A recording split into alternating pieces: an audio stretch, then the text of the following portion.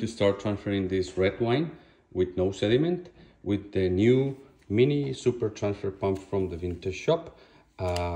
So the inlet of the pump sucks from the wine and the outlet of the pump goes into the inlet of the filter.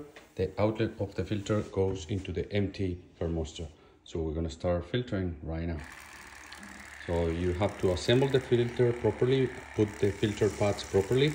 That one is on a separate video for the filter.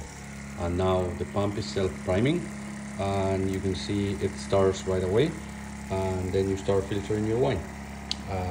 Just let it go and it will take about 7 minutes.